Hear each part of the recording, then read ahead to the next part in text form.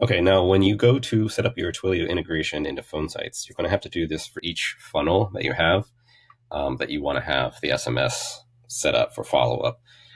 You can't do it globally for all of these, so I would have to do it for each one of these if I want to. I'm just going to go in here to this test funnel, and I'm going to go to config, and I'm going to scroll down to the third-party integration section, and I'm going to select Twilio. And so from here, I need to add in 3 fields, right? So I would have purchased a phone number from Twilio, and then I also need to get account SID and auth token and add that in here too. So let's go ahead and do that. Let's go over to Twilio. I've already purchased a number, I've used it and so forth, so I'm just going to show you what you're going to need to do here. So let's say that you've purchased your number and you forget where to get your phone number. I'm on the dashboard section of Twilio here, and I'm going to go into let's see, over here under the side here for programmable SMS. That's the option that I had selected whenever I was setting up Twilio and getting my phone number for the first time. I also have it down here on the side here, right? So I go ahead and click into programmable SMS, and I'm going to go under learn and build. Now I already see my phone number down here, but I already have some activity. I have some recent messages, right? And perhaps you don't have any activity, right? So let's go ahead and go over to, let's see, learn and build. And then I'm going to see that the number is right here. It's listed under from, right? So it's this 508 number. So 508-841-3606.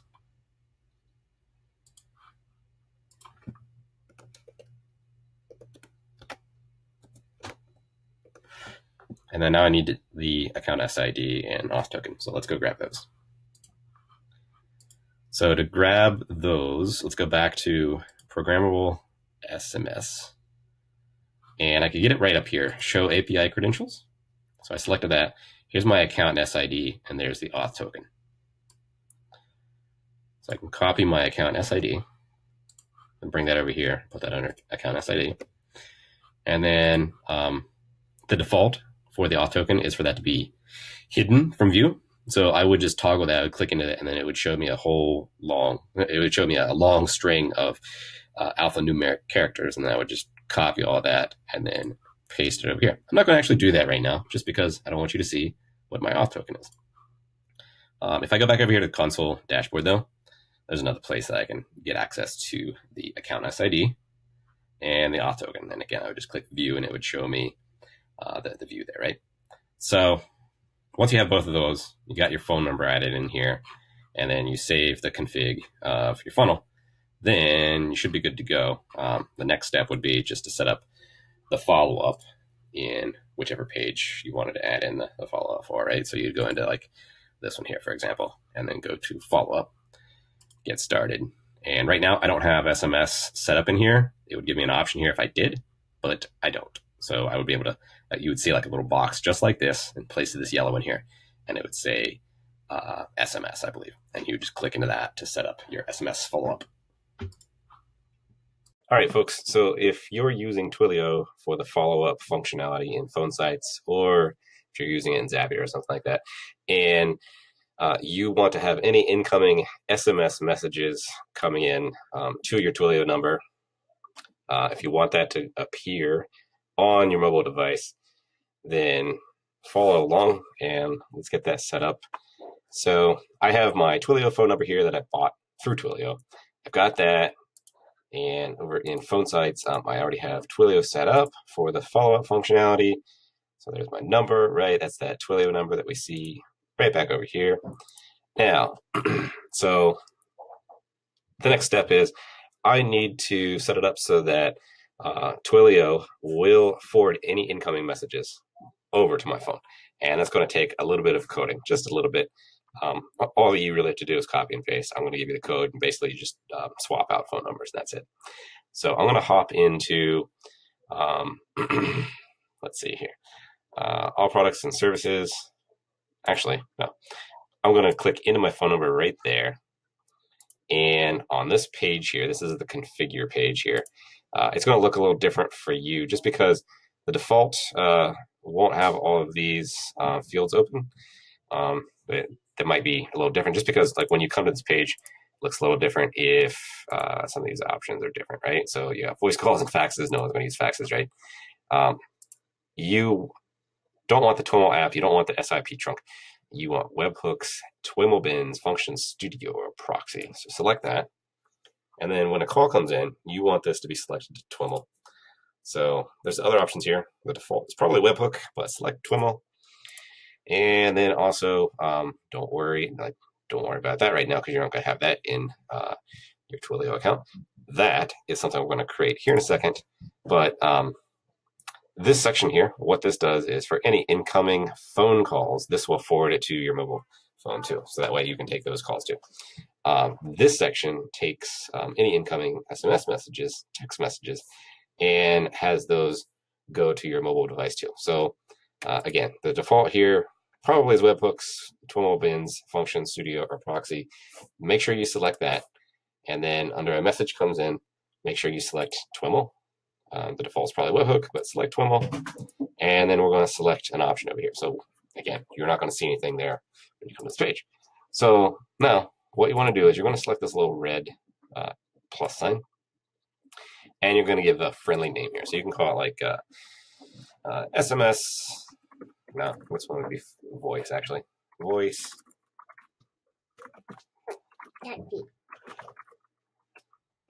And I'm just going to call it demo. You obviously wouldn't call it demo. And so the next step is under the post. I'm going to give you some code here. I have it in Notepad here. And what you're going to put in is you want this first option here, the dial option, to go in for voice.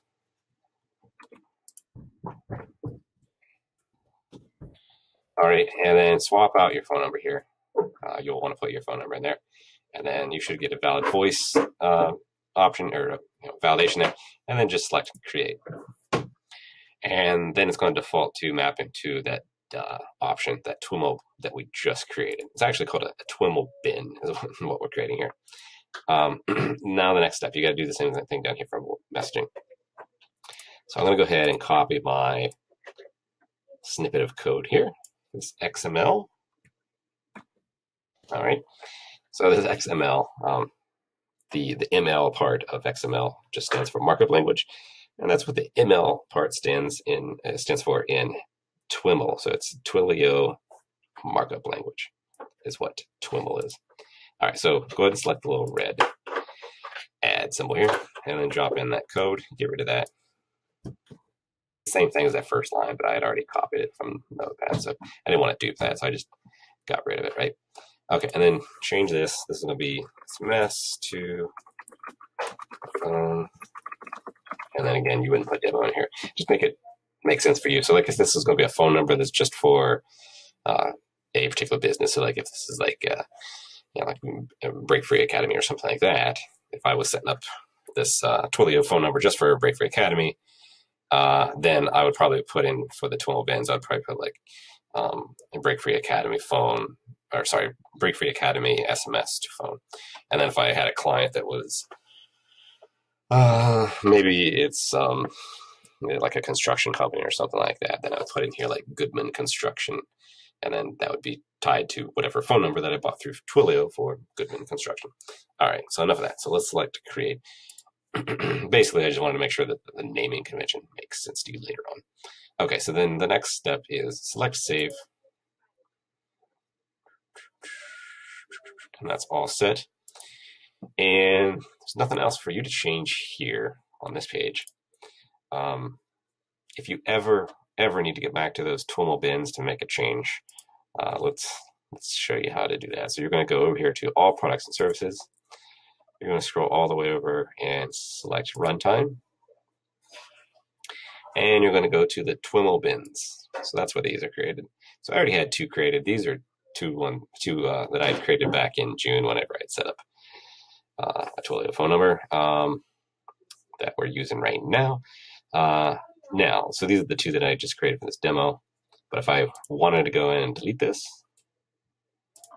then I would go down here and select delete this TWIML bin. Or if I wanted to change it, like if needed to change, like if my mobile device, like my cell phone number changed or something like that, then I could change this number out, right?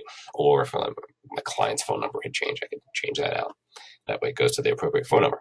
Okay, so we're done for Twilio now. I'm just going to hit and cancel. Now the next step is I want to go back over to PhoneSites. So I've already got this all set up, right? I didn't show you how to do this, but this was already set up before. I trust that you've already set up Twilio integration in your PhoneSites funnel. The next step is I want to go into my funnel here. And this is, by the way, it's not a complete funnel. This is just like a little demo funnel that I created to show some guys in the PhoneSites group how to set up a carousel of images. So under the follow-up, I've got a single follow-up set up here. It's pretty basic. I think this is the default language. And then I customize it just slightly. I put in personalization. So that way it's going to pull in the person's first name and greet them into this text message, right? Okay. You could put in any other additional messaging and so forth. Enough of that. Let's go on to the funnel. And so here's my funnel. Just to show you that carousel real quick. So that's the carousel. Now, so,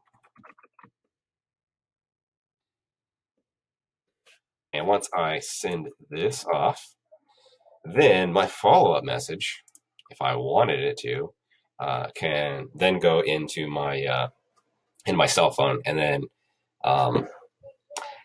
if that person responds back to my Twilio number, then I have both the outgoing message that went to them plus also the message that they would be responding back to me. Once they respond, it's going to go straight to my phone because of what we just set up over here in Twilio. Now, I just showed you how this is going to be set up for PhoneSites, right? Same thing for Zapier. Like if you set up a Zapier integration where maybe you're using Zapier's SMS functionality, which perhaps you're not aware that they have. Show you that real quick.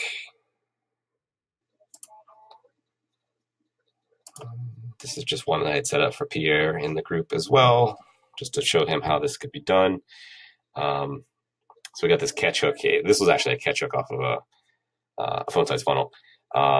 Formatting the phone numbers because we want to make sure that they're formatted properly and make sure it has the area code in it because Twilio requires an area code. Or sorry, not the area code, but the country code. So I used this step to set up the country code. But what I wanted to show you, though, is if he's sending out this SMS message through Zapier, and it's coming from my Twilio number again, and this message is going out to a client, if that client responds back, it's going to go back to that Twilio phone number, right? And if we get a response, we want that to go to our cell phone so we can respond to them again. And that's basically, in a nutshell, how you can set up Twilio to get your SMS messages to go to your device if it's coming like an auto post from a funnel like this for the follow-up, or if it's coming back from a client where you have sent them out a message. Hope that helps.